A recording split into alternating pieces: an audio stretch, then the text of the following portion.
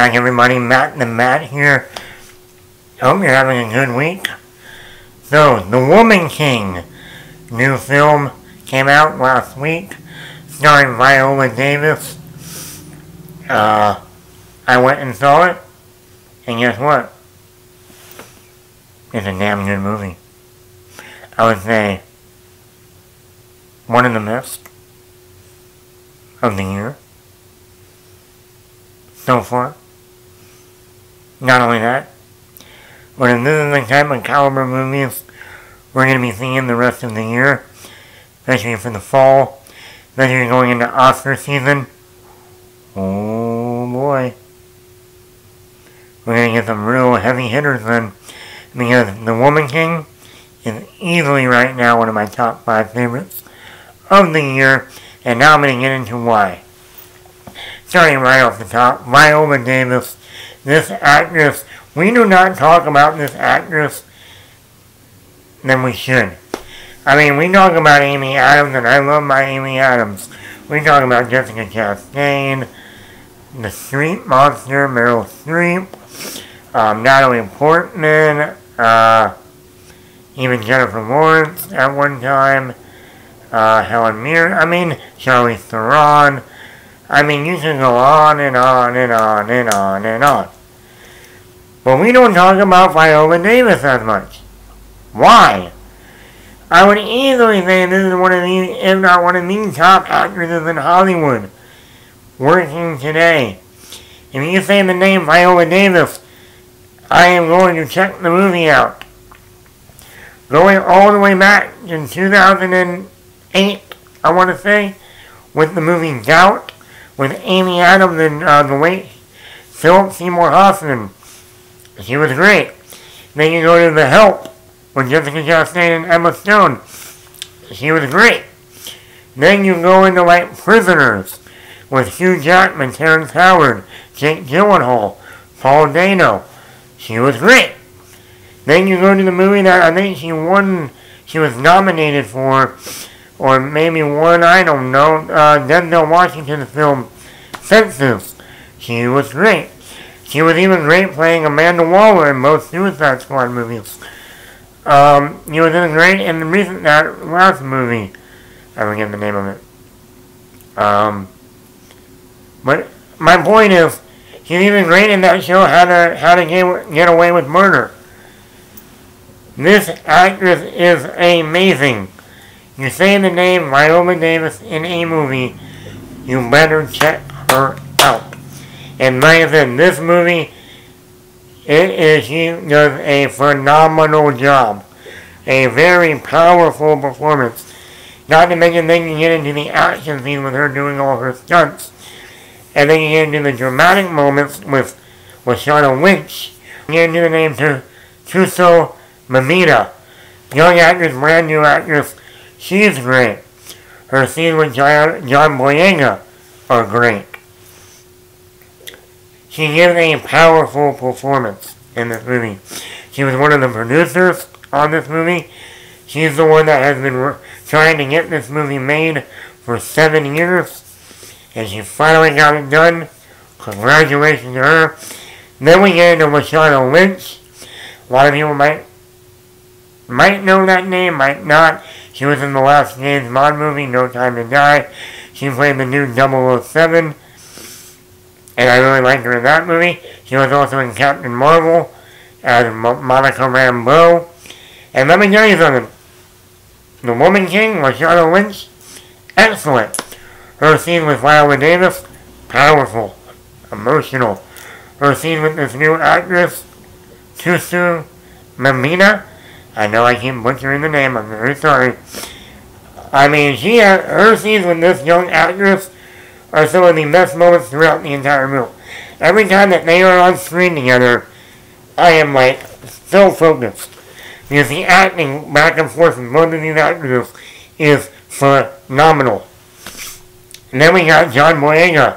You know that actor that Disney wasted on the Star Wars movies? Yeah, John Boyega plays the king in this movie. He has a small role, but he is also amazing in every scene he's in. You believe him. And then, like I said, then you get into this new actress, Tuso Mamina, MVP of the movie. MVP, damn it. She is our point of view into this world, into this womanhood of warriors called the Dakome. And wow, when she is going up against Viola Davis and Lashana Lynch and John Boyega, and she is nailing it. I'm looking at this going, who are you? In fact, by the time the movie was over, I got on my phone and looked her up and like, okay, what have you been in? And what and what are you going to do next? Because after this movie, this actress is going to rise. No doubt about it. She has great action scenes, she has great emotional scenes, dramatic moments, she can be funny at times, she can be romantic. I'm like, and like I said, she is out-acting Viola Davis. You don't act over Viola Davis. It's Viola Davis. And I'm like, wow. Gina Prince Brightwood is not female director. Probably not that well known. Her last movie was 2020's Netflix film The Old Guard with Charlize Theron. I that was actually a pretty good movie, but I think he's done an even better job directing this movie. Between number one responsibility of a director, direct your actors. And let me tell you something, she knows how to direct her actors. She gets phenomenal performances out of all of them. Number 2, the action scenes are great. There's about 2 battles in this movie. And I watched looking at the background and making of this movie. And she said, I went back and watched The Last of the Mohicans, the one with Daniel Day-Lewis. I think it was directed by Peter Weir. She said, I went back and watched Braveheart, the Mel Gibson movie, because of the battles are the best battles in any film in film. She said, I went back and watched Gladiator. That opening battle in Gladiator in Romania, Romania. Anyway, the one in the woods at the beginning of Gladiator, you know what I'm talking about, is a phenomenal action battle. See, one of my favorites of all time. And I'm like, this girl did her homework.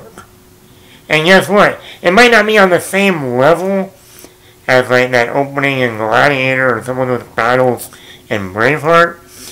But if those are the movies that you were looking at, the best picture winners, top films in those years, good job. Damn good job. The action, let's not forget about the action. Great action scenes. Now, I'm going to let you know this movie isn't full action.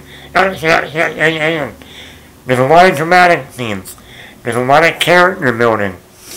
There's a lot of moments where there's no action. None of that.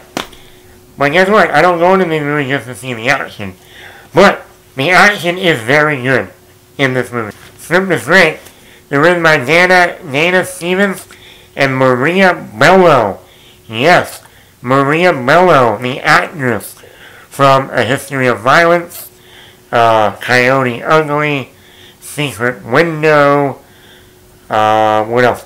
Prisoners, The Mummy 3, not one, but, so they wrote the script. Excellent script. Cinematography by Polly Morgan. Cinematography by Polly Morgan. Excellent shot film. Beautiful shots. Considering most of this movie takes place outdoors, exterior shots in Africa, it looks excellent. Editing, pacing, 2 hours and 15 minutes.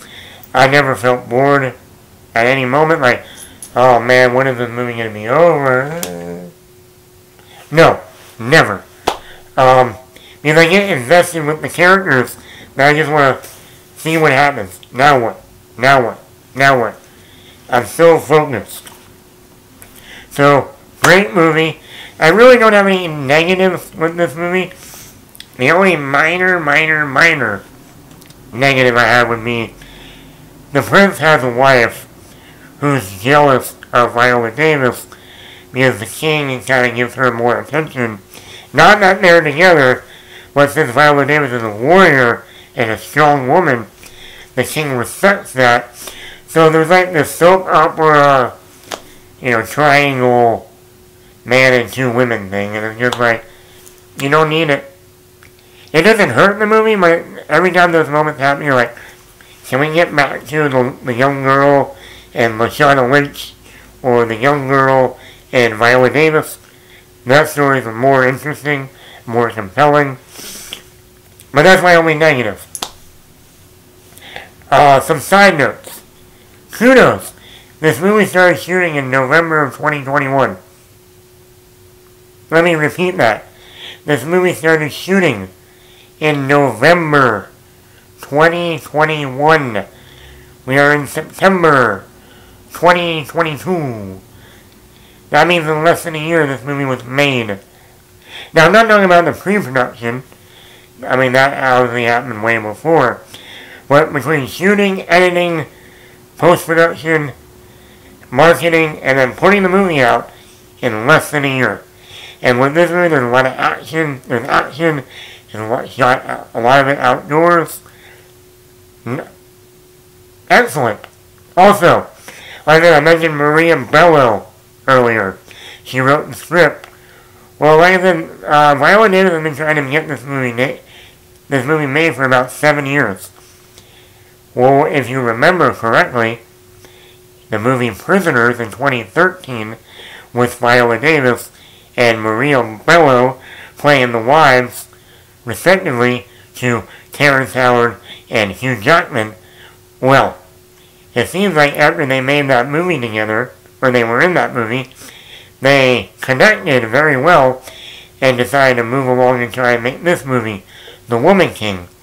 Because I think Viola Davis is the producer, Maria Bello is one of the producers and writers of the film. So, there you go, there's some fun facts for you. I would give this movie a 5 out of 5. Like I said, it's one of my favorite movies so far of the year.